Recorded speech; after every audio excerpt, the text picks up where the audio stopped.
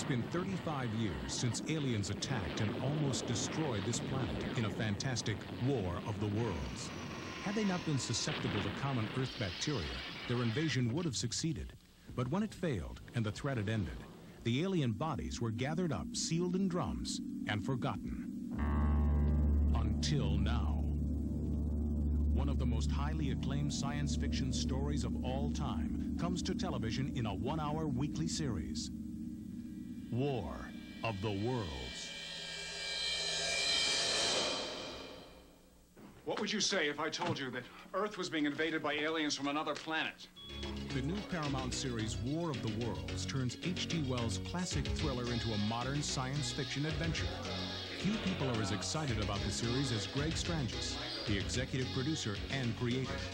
War of the Worlds, a series, uses as its launching point the George Pal 1953 movie War of the Worlds. Our show contradicts that premise just the tiniest bit. It seems that the aliens did not die from exposure to bacteria. In fact, they were forced into an involuntary state of hibernation. We pick them up 35 years later, today, 1988, and discover that that they did not die, and in fact, they're back, and they're not very happy. A few other changes were necessary to bring War of the Worlds into the 1980s. When it came to modifying the aliens, Greg and his father Sam, who was also an executive producer on the series, had some rather interesting ideas. They have this terrible ability to possess living human bodies. When they leave the body is worthless. You wouldn't want to be in it anymore. They're at your homes, they're at your television stations, they're on your radio stations, they're everywhere. The job of stopping the aliens before they regain their power is assigned to a team of highly trained specialists. Actor Jared Martin, known to some as Dusty Farlow on the primetime series Dallas, plays Dr. Harrison Blackwood, the leader of the group. He's an explosive, sexy, dynamic, delightful, intelligent, warm, generous. He's all of these things. I like him because he's smart, he's intelligent, he's an astrophysicist, he's a man who works from his brain. We have another wonderful actor, Richard Chaves, who's going to do a lot of the action stuff in this series. I work with the gray matter up here. Last night, one of my associates intercepted some radio transmissions originating from this location. What kind of transmissions? For the moment, let's just say that they were highly unusual.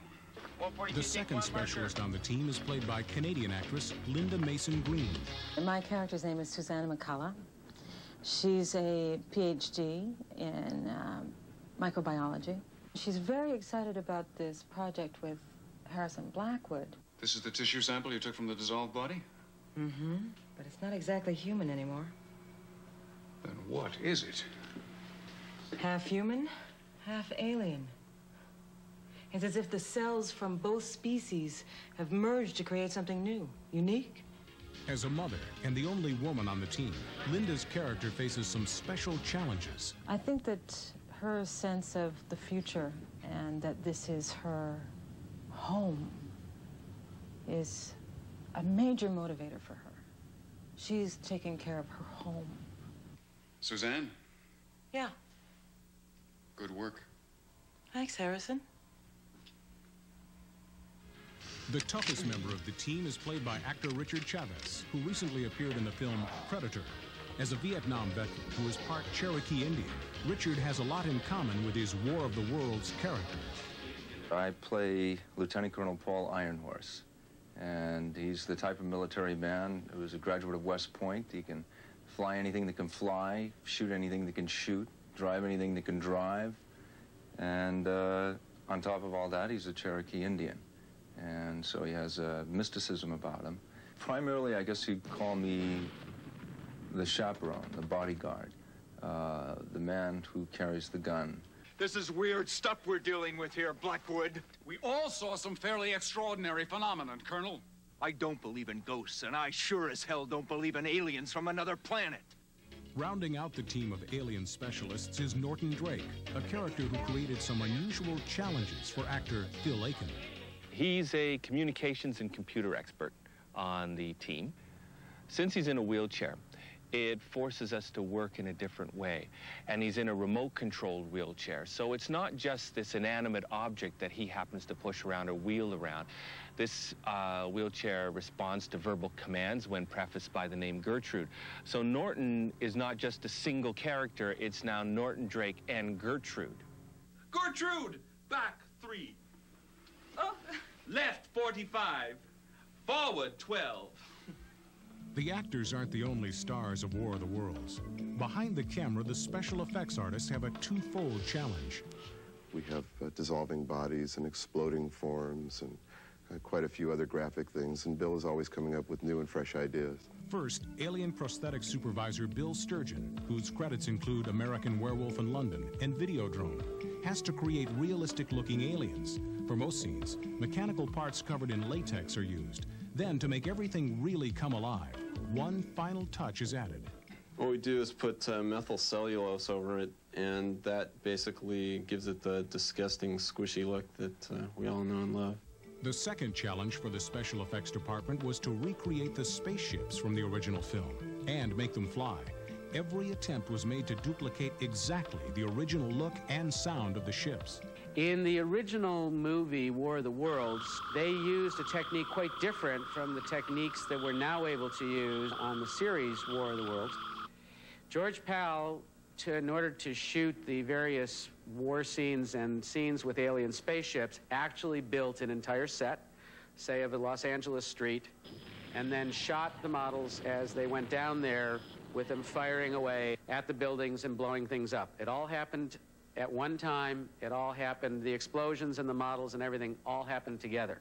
Given today's new computer technology, which is what we're now using on the series War of the Worlds, we're able to go in and use an entirely different approach to the problem. Whether it was 90 years ago when H.G. Wells wrote the chilling novel, or 50 years ago when Orson Welles made his shocking radio broadcast, or 35 years ago when George Pal released his Academy Award-winning film, War of the Worlds has had a lasting impact on our lives. Now, this classic story comes to television as a spectacular new series. It's kind of a gateway story, written at the very glimmering beginning of this century, of a man looking down the long barrel of time and wondering what it's like out there. It's unusual, it's fantastic, but it's grounded in our world. I do believe that there are other forces, other powers that are out there. There's no question about it. I think the more we realize the possibilities of getting off the planet and actually traveling into outer space, the more we realize that there is a possibility that something has been here. And how would we react? War of the Worlds.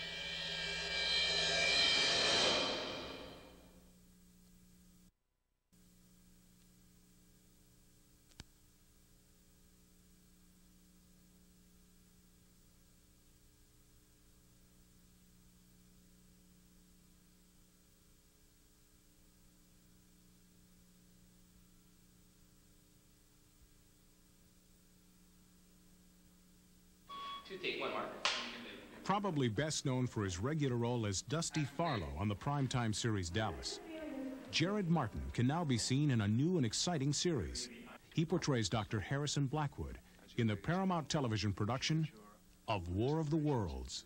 Harrison Blackwood is a wonderful man. He's an explosive, sexy, dynamic, delightful, intelligent, warm, generous. He's all of these things. He's like, if you went into a kitchen and there was a lot of food around and you wanted to make up a dish and you wanted to put everything in the kitchen into that dish, you would choose, it would be called Harrison Blackwood.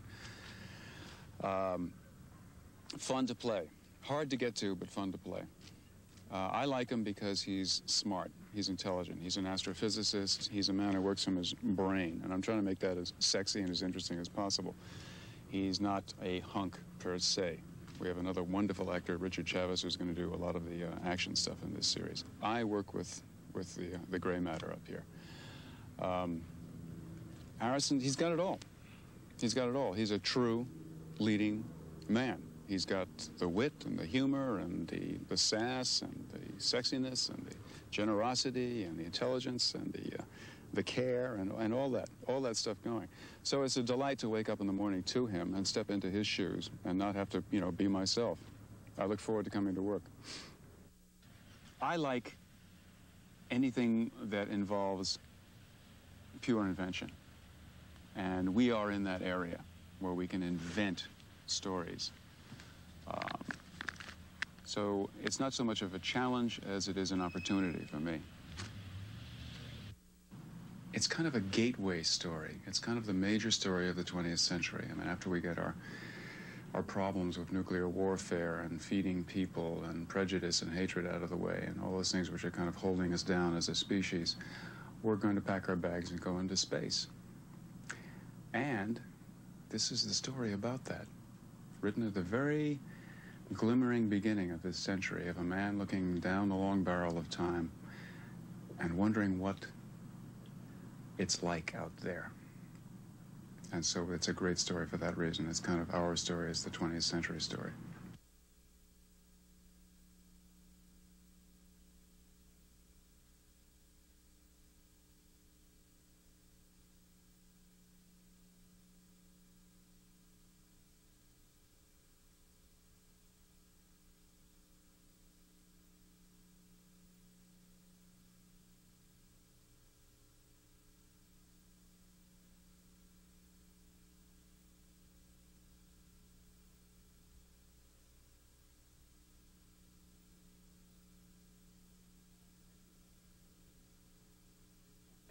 Canadian actress Lynda Mason-Green portrays Dr. Suzanne McCullough, a prominent microbiologist and single mother, in the new Paramount series, War of the Worlds.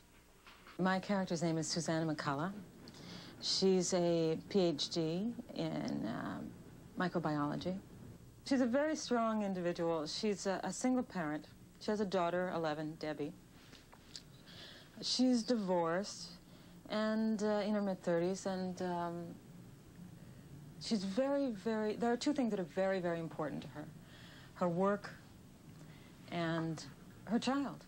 Not necessarily in that order. I'd say it's actually the other way around. But part of the reason she's very excited about this project with Harrison Blackwood is, number one, his reputation, which would intrigue her to begin with.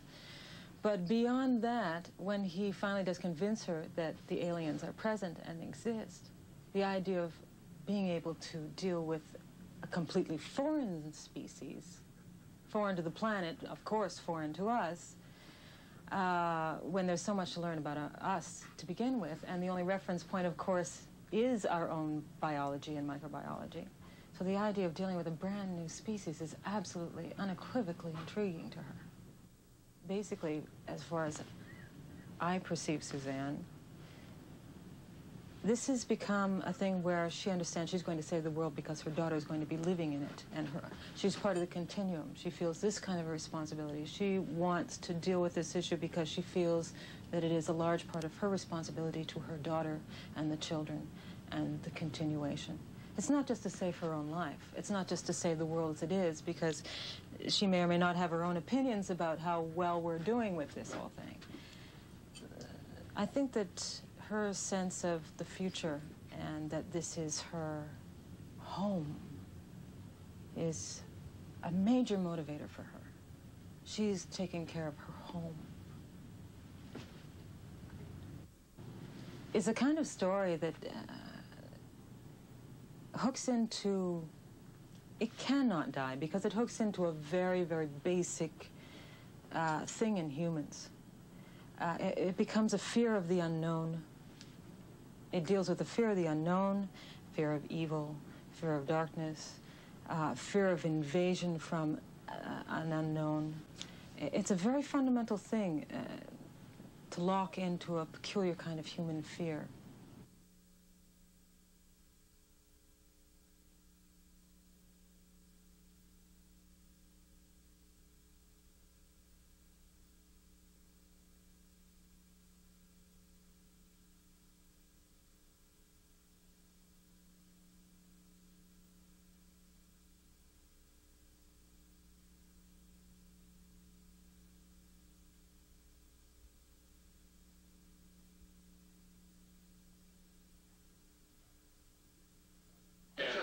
Actor Richard Chaves, who recently starred with Arnold Schwarzenegger in the film Predator, portrays Lieutenant Colonel Paul Ironhorse, a West Point graduate and weapons expert, in the new Paramount television series War of the Worlds. I play Lieutenant Colonel Paul Ironhorse, and he's the type of military man who's a graduate of West Point. He can fly anything that can fly, shoot anything that can shoot, drive anything that can drive, and on top of all that, he's a Cherokee Indian, and so he has a mysticism about him. But in the beginning of the shows, that's going to come out slowly and slowly. The military comes out first because they've got the military has a control on him, and then little by little, his Indian and his Cherokee background, they come out, and he uses that to help him eventually, because it's not just the military logic that's going to help him to defeat the aliens. He's going to have something more than that. He's got to have something more than that, and that something more, I think, will manifest itself in his spiritualism. Primarily, I guess you'd call me the chaperone, the bodyguard, the man who carries the gun, the man who steps out in front most of the time. And then the other characters are like the intellectuals, the scientists, the computer experts. And so I support them. I do share a heritage with Ironhorse. I'm part Cherokee Indian. I come from a military background. My father was in the military. My father was a Marine. I'm a Vietnam veteran. I was in Vietnam in 1971-72. And so I know a lot about this particular man, about his life, about where he came from, how he grew up, what he did.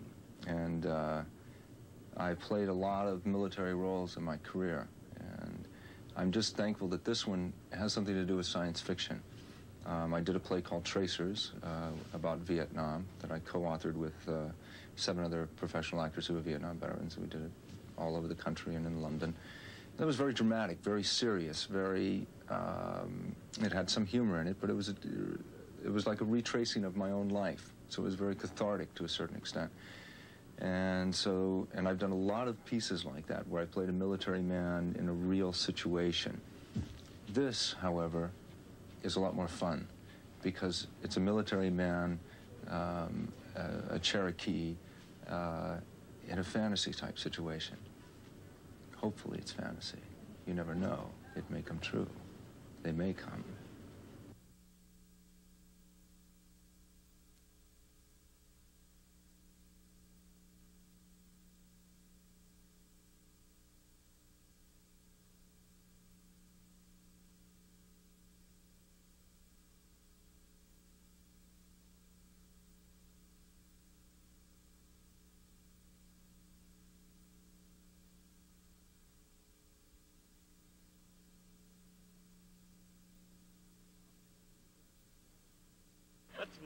A Canadian citizen born in Jamaica, Philip Akin plays computer expert Norton Drake in the new series, War of the Worlds.